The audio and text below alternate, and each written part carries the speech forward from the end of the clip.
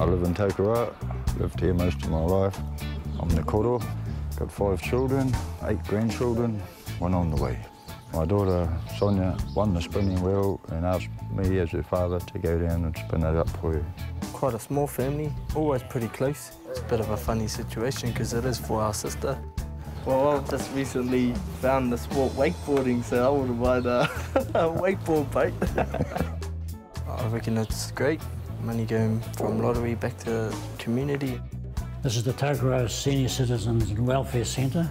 Well, that's very important because a lot of these people live on their own. It's a great place for them just to come down, speak to their peers and feel comfortable.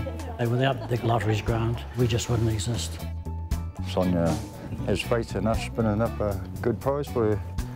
Now, I'd be really proud if we could get her enough to buy her a house. Should be good.